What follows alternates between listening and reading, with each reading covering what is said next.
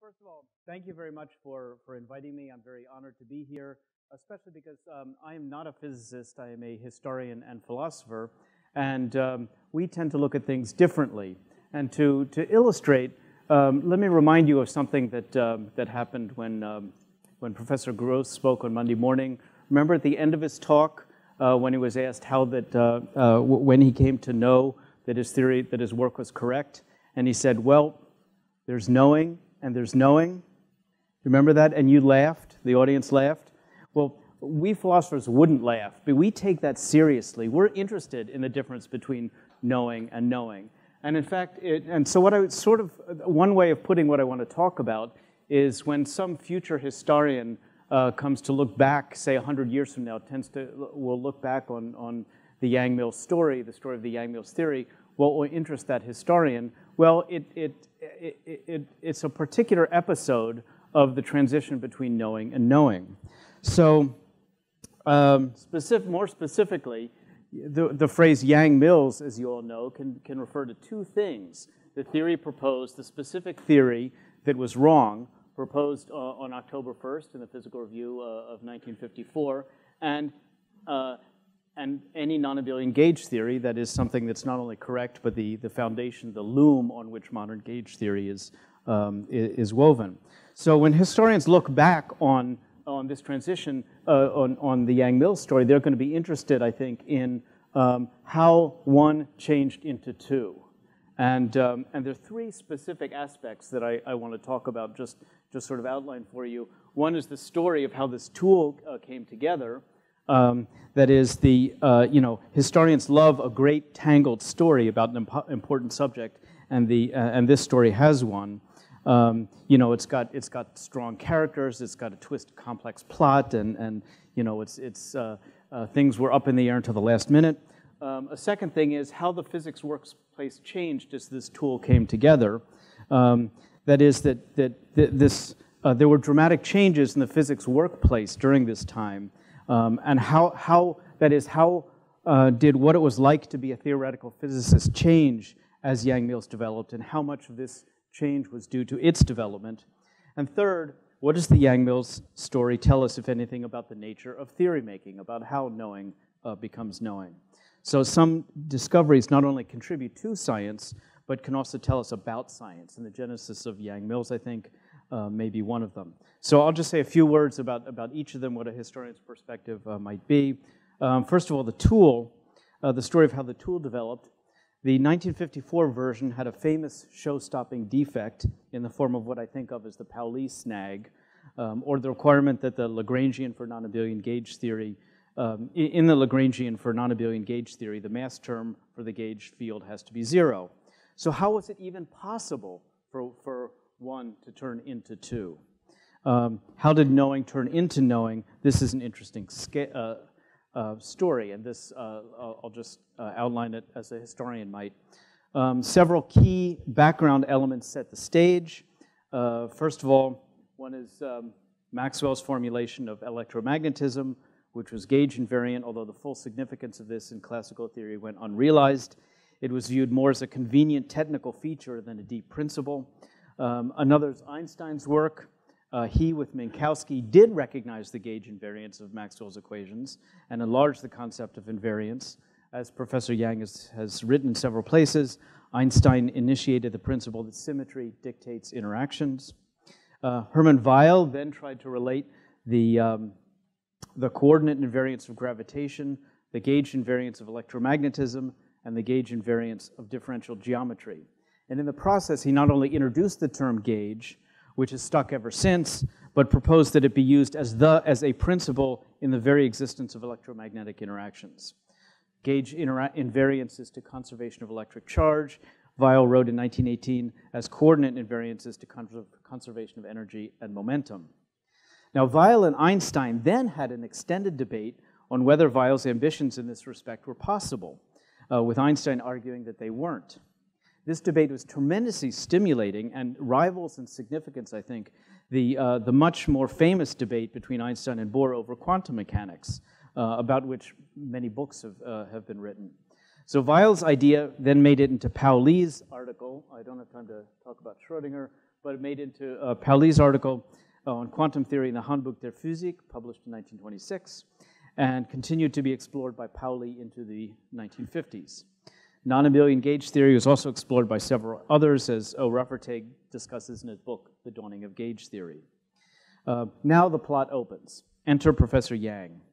As a graduate student in the 1940s, he had read Pauli's Handbuch article, and his attention, as he writes in selected papers, was grabbed by the proposal that gauge invariance determined electromagnetic interactions. And he wondered whether the principle of gauge invariance could be moved to new contexts, specifically non-abelian ones, which would allow it to address strong interactions.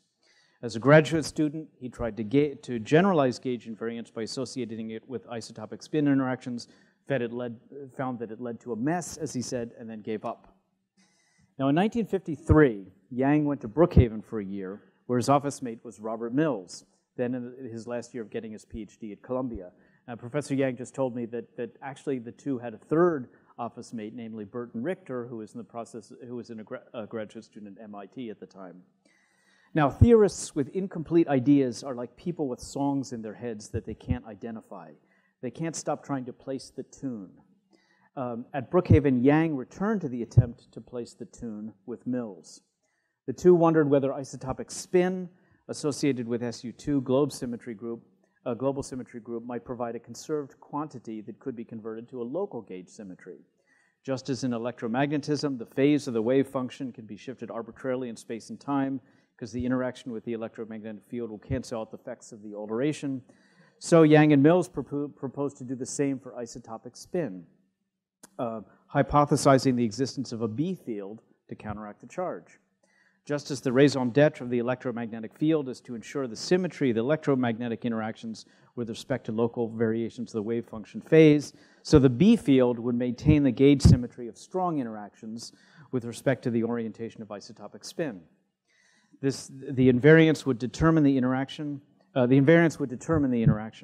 Yang and Mills finished with what Yang calls the formal aspect of the work in February 1954.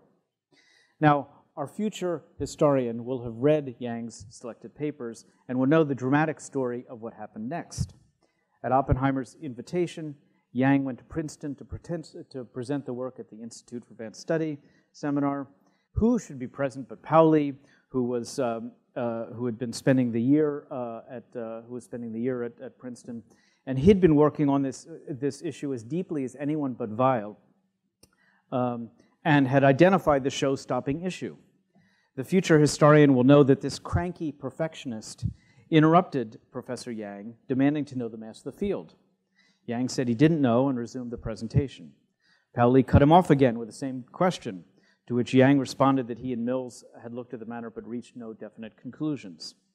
Pauli remarked that is not sufficient excuse, and in such a hostile way that Yang, distressed and uncertain, sat down.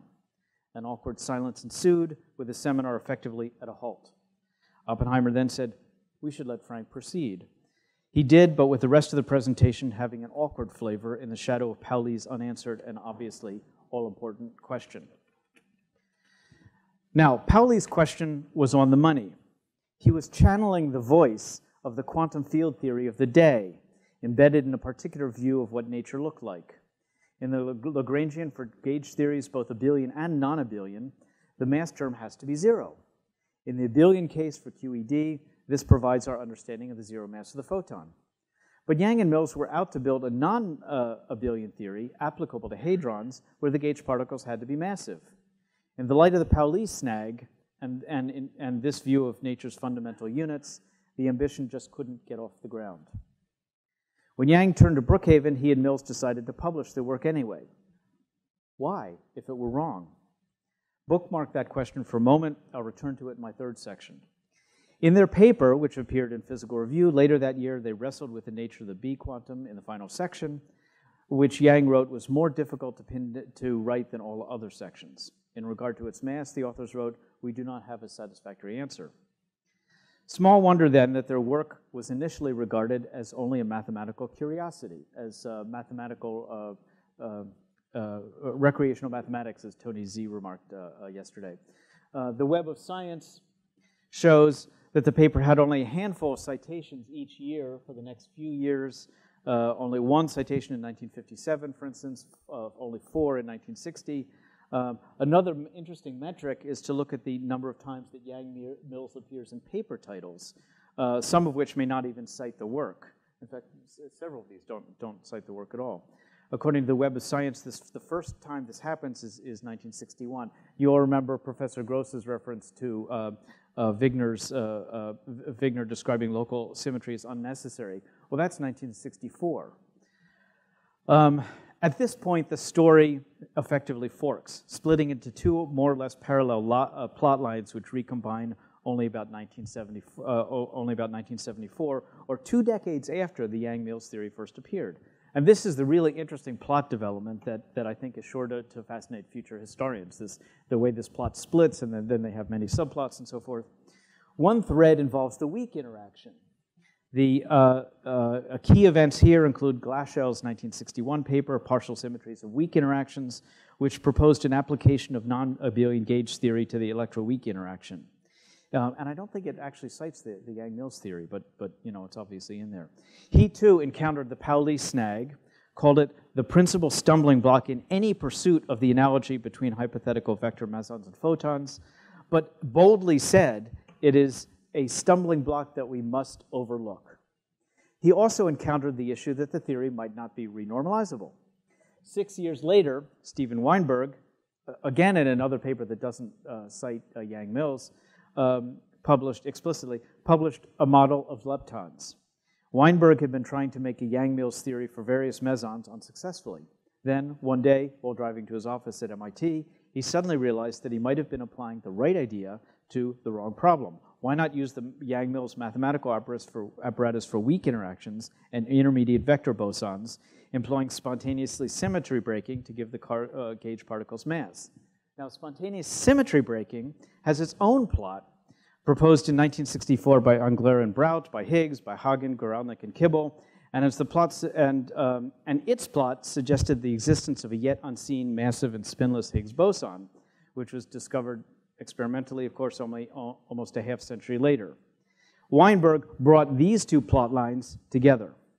We do not usually expect non-abelian gauge theories to be renormalizable if the vector meson mass is not 0, he writes in the paper, but here the mesons in question, quote, get their mass from the spontaneous breaking of their symmetry, not from a mass term put in at the beginning.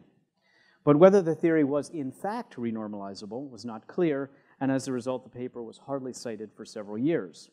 Salam, who had followed his own particular path in yet another plot line, wrote a similar proposal about the same time. 3 years later, another key step was taken when Glaschell, Iliopoulos, and Mayani, in what would soon be called the Jim mechanism, realized that adding an additional quark, bringing the total of quarks and leptons to 4 each, would solve many phenomenological and theoretical problems, reducing the divergences and eliminating neutral currents. In the first version of the paper they submitted to the reviewers, they proclaimed that this theory might be renormalizable, and that claim was slapped down by a physical review referee. The authors then toned down their claim to the softer statement that a Yang-Mills theory, quote, does not make the theory more divergent. This claim was just as unsupported as the original claim, but it satisfied the reviewer. The physical review now accepted the paper, which was published in October 1970. The success of these attempts hung on their renormalizability. This path had been worked on by Faddeev and Popov and others, still more subplots, but finally answered in this was finally answered in a dramatic fashion at a conference in Amsterdam in August 1971, when Veltman, introducing the work of Tufte, declared that it made the theory every bit as good as quantum electrodynamics. A non-abelian gauge theory is renormalizable, Tufte showed, if and only if the mass term comes from spontaneous symmetry breaking. But Tufte's proofs, written in the language of Feynman diagrams, were difficult to understand. Also, was the proposed theory true? Experimentally, confirmation came shortly in 1954 from multiply confirmed observations of weak neutral currents. Theoretically, then, Ben Lee recast Tufte's work in the language of path integrals, which many found easier to understand and easier to generalize. Now, in this weak interaction subplot, therefore, this is what makes it so much, will make it so much fun to the future historian. Spontaneous symmetry breaking was the answer to the Pauli snag. With spontaneous symmetry breaking, you have a different world, one with more than one vacuum, where the Hamiltonian is invariant but the ground state is not. The world addressed by the new theory was a different one from the world towards which Pauli was addressing his remark. Now, the strong interaction subplot was also tortured. Professor Gross has recapped this story on Monday, so I don't need to do so. In this territory, gauge theory had long seemed implausible until 1968, that is, when the results of deep inelastic scattering, electron-proton scattering at SLAC appeared to be describable in terms of scattering off point-like particles. So quarks were behaving not as mere mathematical entities, but as if they played dynamical roles, free particles at short distances. This provoked theorists then to look for a field theory that acted counter to the ones that were already known, in which the coupling gets weaker at short distances. After a dramatic scramble in which many theorists found key pieces and made close encounters, even more subplots, such an asymptotically free theory was found, with proofs by Gross and Wilczek and by Politzer published back-to-back in the Physical Review Letters issue of November 15th, 1973. So here too the Pauli snag was overcome, and also in a bizarre way. A local non-abelian gauge theory turns out not to apply to the same conserved quantities as isospin does, but to a different world. Pauli's question was about things that today we'd call quarks and gluons. But the work in quantum chromodynamics showed that the relevant physical states are not quarks and gluons, but color singlets. So a non-abelian gauge theory of the sort Yang and Mills were aiming to construct turned out to apply to entities different from the neutrons and protons and pions that had inspired their effort. Now, as an historian knows too that a breakthrough doesn't necessarily become universally acknowledged and even accepted at its publication. Its spread can be hindered by complicated mathematics and techniques that are difficult to generalize. Two key developments then ensure the spread of the theory: the work of Ken Wilson in 1974, which provided a non-perturbative formulation of gauge theory, making it easier to work with, as Mike Kreutz told us yesterday, and a further extension by Kreutz himself in 1979. So this, then, is a sketch of what a historian of a century from now, I think, will see as the rough plot outline of the way Yang-Mills went from 1 to 2, from a mathematical curiosity known not to apply to the world, to an indispensable tool of theoretical physics that does. It's complicated. What's fascinating, it has two main subplots, each with tangled sub-subplots and many more figures and contributions than I've mentioned. Also fascinating is that the Pauli snag is resolved differently in each of these plot lines, with the solution being that the world turns out to be different from the one about which Pauli thought that he was asking. But the end result was the creation of the loom on which modern gauge field theory is woven. And the most remarkable aspect of this story, to paraphrase O'Raffertig, is not that it took so much time, but that it came together at all. So that's the remarkable story of how the tool developed, which I said was the first aspect that'll interest the historian of 100 years from now. But historians are interested not just in the tools, but in the workplace in which these tools are developed. So another aspect will be the dramatic change in the workplace in the period of this story. How did what it was like to be a physicist change during the period in which Yang and Mills theories developed, and how much of that was due to their development? And I think we've seen much of the answer in the first 2 days of this conference, and it sort of helps me figure out what's going on. The early 1950s was the beginning of a new period for physics, as Professor Yang himself told us. The first accelerators to surpass 1 GeV were coming online.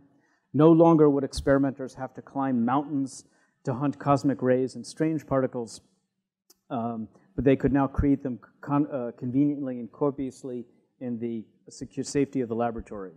So the first of these was the Cosmotron at Brookhaven, but Berkeley's Bevitron was not far behind, and then other accelerators over 1 GeV at Argonne, Birmingham, Dubna. And then, within the next few years, the second generation based on alternating gradient focusing. So the experimental workplace in particle physics was suddenly exciting. The enthusiasm was on display if I could just tell this little story, at the Cosmotron's dedication ceremony in December 1952. The machine, this machine had cost a whopping $8.7 million and was already running at its design energy of 3 GeV. At the ceremony, one waggish physicist had put up a sign saying, "This side up," on the top of this 2,200-ton machine. Not everyone was interested, in on the levity, though. A journalist sidled up to theorist Robert Serber and asked, "When does it move?" The celebratory atmosphere culminated at dinner that evening in the Cosmotron building. Pitchers of chilled martinis on each table encouraged behavior to loosen, voices to grow loud, and things to get boisterous. Luis Alvarez, a 41-year-old Berkeley physicist 16 years away from his Nobel Prize, set his tablecloth on fire. A representative from Wellesley passed out on the table. The keynote speaker, Detlef Bronk, who was the president of Johns Hopkins University, mixed up the text of his speech with one he was scheduled to give in Canada a few days later, puzzling the Americans in the audience who were still able to pay attention with references to "your king." With experimenters at these facilities discovering ever more particles, the early 1950s was also a thrilling time for theorists. What sense did it all make? What schemes could be devised to organize a particle equivalent of the periodic table? It was unclear which properties were the most important. As O'Refferteg puts it, it was a time of educated theoretical guesses. One notable feature of the theoretical workplace in the early 1950s was the segmentation of its theorists into different ethnicities, with those who worked on strong, weak, and electromagnetic interactions using different tools and speaking different mathematical languages. Electromagnetism had quantum electrodynamics, which stemmed from the Dirac equation, an equation that Frank Wilczek has called achingly beautiful. QED is a theory showing that particles of light, which we now call photons, arise naturally if you apply quantum mechanics to electromagnetism. The hope of quantum field theory was that you could treat other particles, such as electrons and protons, as quanta of generalizations of the electric field, shifting the basic structure of the theoretical framework from particles and waves to fields. QED, of course, includes the electron field as well as the photon field. But while quantum electrodynamics scored a series of stunning successes in the first few years, by the 1950s, many people regarded it as having lost its beauty. The wrinkles that spoiled the beauty were divergences that required using ad hoc procedures and introducing things by hand. Dirac himself came to call the theory ugly. The theory didn't flow from a single vision, he declared, in the way of truly beautiful things, but seemed stitched together in a way that made it seem fundamentally incomplete. Even though quantum field theory had some stunning successes, most notably its ability to predict with extraordinary accuracy the Lamb shift and electron anomalous magnetic moment, the price one had to pay was having to, as Dirac said, abandon logical deduction and replace it by working rules. This is a very heavy price, he said, and no physicist should be content to pay it. Landau, we heard, was a particular skeptic. So was Oppenheimer. Throughout the 1950s, Oppenheimer struggled to maintain his disbelief in QED, as Robert Serber recalled. It had become a difficult language to use, with many people certain it could not address all contemporary problems. It didn't seem to apply to the strong interaction, which seemed amenable to other languages, such as S-matrix theory. And while a universal Fermi interaction had been proposed, it was not completely clear, even as late as 1956, that there even was one. So at the beginning of the development of Yang-Mills theory, therefore, the experimental workplace was hopping, and the theoretical workshop was a kind of Babel. At the other end, just 20 years after the Yang-Mills paper, the structural environment had changed. Yang-Mills theory had established field theory as the dominant theoretical language and unified the mathematical Babel. It also seemed to have had longer-term structural effects. For its development made possible the beginning of the era when you were confident that looking at constraints at low energies could allow you to make predictions at extremely high energies. So now the current form of such a theory is the standard model, as we all know, of electroweak and strong interactions. So there has been a successful extrapolation of 2 to 3 orders of magnitude in energy, which is a remarkable achievement. There are hopes of finding ways to complete the model, which has given rise to extend the model, which has given rise to a new industry called Beyond the Standard Model Physics. Many of these schemes, as we've heard, involve generalizations of Yang-Mills theory along with string theory. String theory started out from the old S-matrix theory, but by now has strong kinship with quantum field theory. So over time, the landscape of high energy or short distance physics has been dramatically, am I running out of time? 5 minutes, I can do this in 5 minutes. Has been reshaped. So the workplace, it did affect the workplace, large changes took place. But let me just mention the third aspect of the transition from 1 to 2, one that's interesting to philosophers. What does it mean, the transition between knowing and knowing? That aspect has to do with a paradox. Pauli, as I said, was not wrong. The theory proposed by Yang and Mills in 1954 did not and could not apply to the world. So in terms of conventional notions, the ones that we play lip service to, that a theory is a hypothesis to be tested against the world and either to be added to the store of knowledge or rejected, the Yang-Mills work was a non-starter. How is it possible for such a clearly incorrect proposal to become such a seminal event in the history of physics?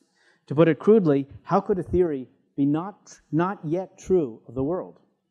The fact that this can happen shows that something's wrong with this conventional view of the nature of theory. And I was going to sort of explain by referring to an analogous episode concerning discovery, concerning the discovery of oxygen. You know, who's the discoverer of oxygen? Was it Scheele, Priestley, or Lavoisier? Scheele collected the gas but didn't know what it was, talked about it in conventional terms. Priestley also collected the gas from heating red precipitate of mercury, but described it confusedly Scheele collected it but didn't publish until after. Priestley collected it but described it in obsolete terms, and Lavoisier then was able to describe it, but only because his assumptions about what nature was like had begun to change in the form of the combustion theory, that burning bodies absorb something that's pure and a component of air, and Priestley's confusion contributed to that realization. So the discovery of oxygen didn't take place at a moment. It didn't have one discoverer, but it was protracted. The world had to change in order for oxygen to be discovered, and it took a while. And it took a long period, an awareness of confusions, willingness not to accept the inherited understanding, but to respond in a new way, all adding up to a change in the world that had to take place in order to recognize what oxygen was. So discovery is sometimes not just adding something new to the world, but involves reinterpreting the world in a way that allows something to be seen for the first time. Now, the Yang-Mills story, I think, contains a similar lesson about theory, and that was what makes it really interesting to our future historians and philosophers. When did the transition from 1 to 2, from a theory that doesn't fit the world to one that does, take place? We can't pin it down, I think, to any specific date between 1954 and, say, 1975. It required a shift in our ideas about the world addressed by the theory, a shift that was gradual and to which the Yang-Mills proposal itself contributed and even made possible. And this doesn't fit the conventional lip service hypothesis confirmation view. So the story of Yang-Mills points to a deeper understanding of theory making in which the world sometimes has to be reinterpreted so that a theory can fit it. Not only that, but the really interesting issue, which I think makes this episode even more suggestive than the one involving oxygen, is that the Yang-Mills proposal preceded that reinterpretation. It was a proposal that helped to set in motion a change in the interpretation of the world in a way that would make it applicable, this theory applicable to the world. This raises an interesting question. What could possibly have made Yang and Mills confident enough so that they published it in the face of the vociferous criticism of the eminent Pauli, channeling the venerable spirit of quantum electrodynamics? The fact that they were that confident suggests that theory making is not always a matter of seeking something provable and applicable to the world, but sometimes at least of articulating a sense of the world that has not yet fully taken shape. In at least some cases, theory making involves summarizing and organizing some pre-existing sense of the world that's not explicitly stated before any proof or evidence. The 1954 Yang-Mills theory laid out what would make it possible for the resources of quantum field theory to apply. That was the important point, not whether it was confirmed or not. And then that is the theory, helped realize that possibility. So the Yang-Mills theory, I think, thus points to a way to revise conventional notions, the ones to which we paid lip service to about theory making. It points out the way, I think, to talk about the difference between knowing and knowing. So to conclude, the historians and philosophers of the future, I think, will continue to be fascinated by the Yang-Mills theory, and for these three aspects: how it evolved as a tool, how it helped transform the theoretical workplace, and how it helps us rethink the nature of theory making. Thank you. How do I do?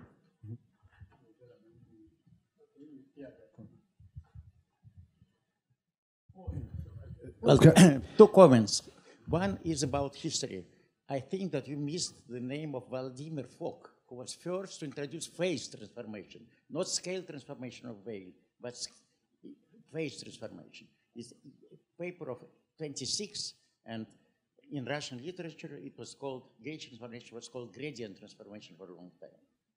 And second thing, you did not, in your argument, I think you missed mentioning mathematical intuition. Yesterday I said about it, and clearly here, example of erasal of Yang-Mills is kind of victory of mathematical intuition. Again, what do you mean by mathematical intuition? Well, several times you said it was kind of wrong theory and so on. But it was beautiful and somehow showed that it's wrong. It's true because it was conceived as mathematical example. Yeah. I think mathematical intuition just means what it said. Mathematical intuition. Okay. Well, as I said, this is a short version of a much longer story, but this complicated plot line in which all these subplots occur, and focus certainly one of them in mathematical intuition or another are part of it.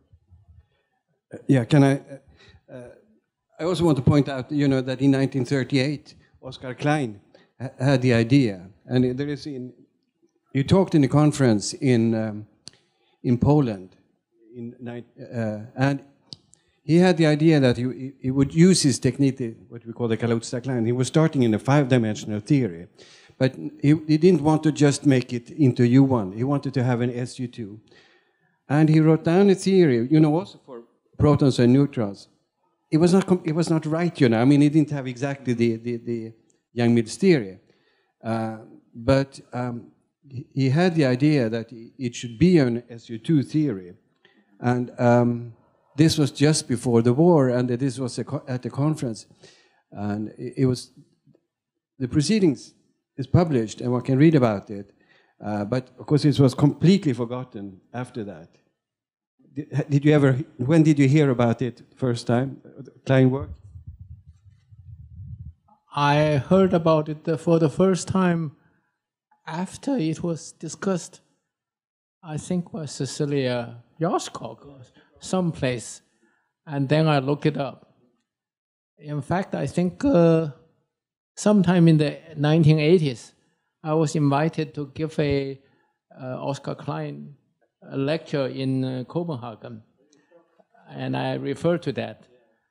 I think it's very interesting that Klein had tried to do something, but what was missing, a crucial missing point in his ideas, was the lack of the concept of gauge invariance.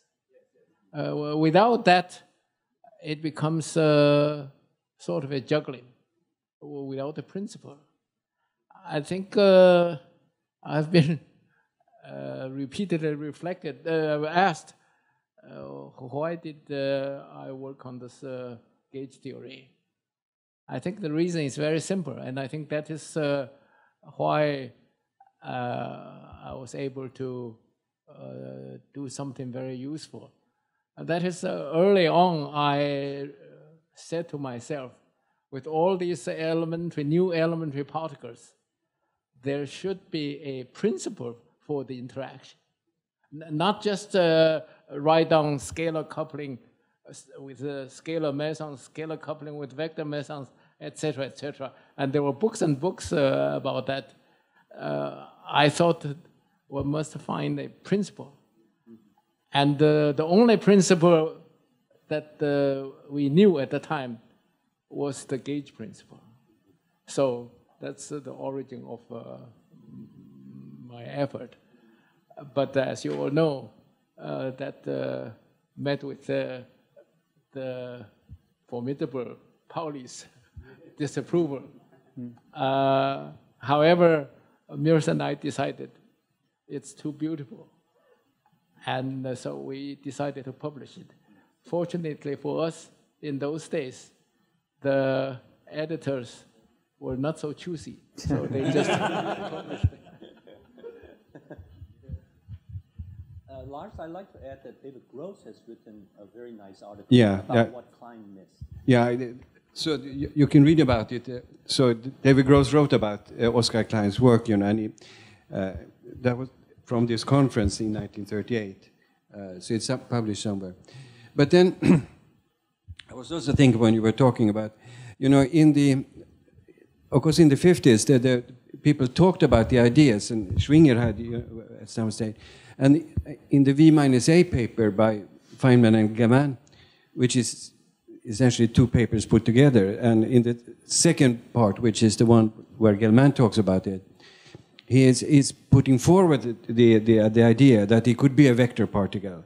So if one reads it very carefully, you can see that he had your idea in the back of his mind, but of course he didn't really dare to write it down in formula, but he puts it in. There's a sentence about that. So the good people were taking your ideas seriously. But my last comment was also that when you were talking about Weinberg's paper, it's very interesting that it was preceded by a Solvay conference in 1967. I don't know if you were there or, you know, one of these big conferences. And there, Weinberg was saying, he was proposing it, but he was saying it's not renormalizable, he said, unfortunately. And Angler, who was there, who had written a paper the year before, where he had shown that, you know, the spontaneously broken Yang-Mills theory should have the same renormalization properties as the pure Yang-Mills, because you can see that the propagator, in the case of when it's spontaneously broken, has the same properties when you go to p equals to infinity. And then Weinberg says in the discussion, he says, one of us is wrong. And in fact, he was the one to be wrong there, and Angler was the one to be right. So that was, but the belief that it was not renormalizable must have been very strong in the 60s. Yeah.